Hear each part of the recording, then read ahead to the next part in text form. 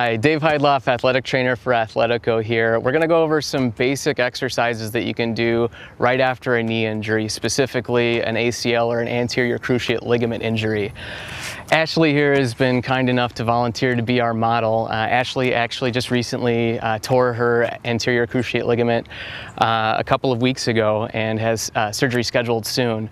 So we have a big mission ahead of us. We have 2 weeks to get her back to full range of motion and to maintain as much strength as possible so that when she heads into surgery, she's set up for success afterwards.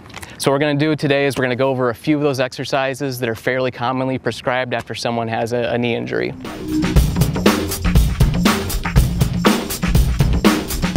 First thing we want to do is work on both range of motion and strength.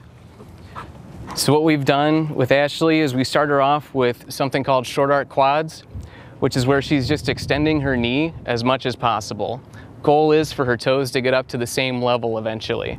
What we're doing here is we're keeping the quads activated in the front of the leg, at the same time working on some active extension.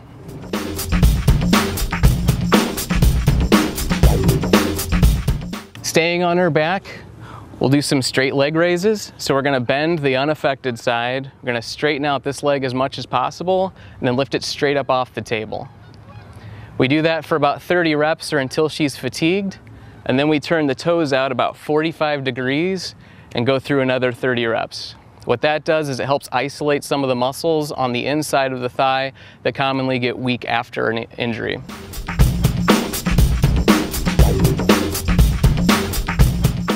We're going to work on some of the muscles on the side of the hip. So we're going to straighten the leg out. We're going to actually, while her body's in a straight line, we're going to extend her leg back just a couple of inches. And what she's going to do is she's going to raise and lower her leg slowly, keeping her toes pointed forward, focusing on squeezing the muscles on the side of the hip. A lot of research is showing that these muscles weaken up quite a bit after an ACL surgery, and they're very, very important when it comes to ACL injury prevention in the future.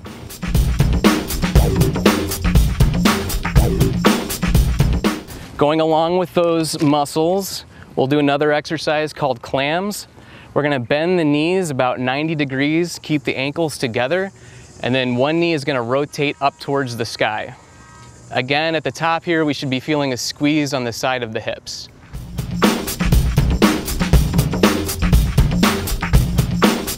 Next two exercises, we're going to work on some muscles in the back of the hip and the low back. So we're going to keep the leg, again, as straight as possible, and then lift the leg straight up off the table, keeping the stomach and the hips in contact with the table so we're not getting any rotation in the low back. After about 30 reps, we're going to bend the knee and then really isolate some of those glute muscles. She's going to try to put her foot straight up towards the sky. So go ahead and push straight up. Good. Again, really concentrating on squeezing the muscles in the back of the hips.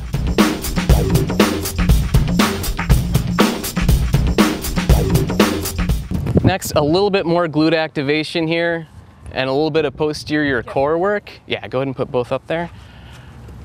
And one thing I like to do when we have the leg elevated in this position is I like to actually put a little bit of compression around the knee to help push some of the swelling out of the knee joint. This can be done with anything like an A-strap, an elastic bandage, anything that provides just a little bit of compression. Okay, then from this position, what Ashley's going to do is she's just going to raise her hips straight up off the table. And here we're getting a nice tight squeeze again in those glutes, the muscles in the hips, but we're also activating the hamstrings here. Once she gets a little bit more advanced, when she comes to the top here, we might actually have her roll the ball in a little bit. And again, work on activating those hamstrings and then coming back down.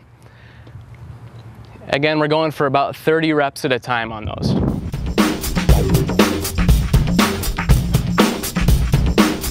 I mentioned earlier, one of the most important things that we need to do is get range of motion back as quickly as possible.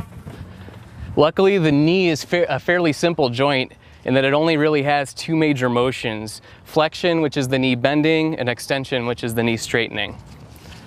So to work on knee flexion, we're going to do something called heel slides, where Ashley is just slowly pulling the knee up into a bent position. On the way up, she's activating her hamstrings. She's working on utilizing those to help get some bend in her knee.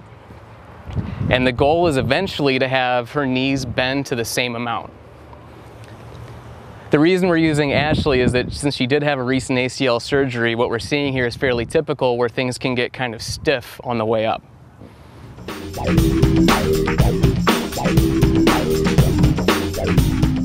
First exercise is extremely simple. We're just going to elevate the heel on, we're using a foam roller here. You can use the side of a chair at home. The arm of a couch works really well. All you're going to do is try to relax as much as possible to let the knee fall into as much extension as possible. For this, we recommend holding this position for about 10 minutes.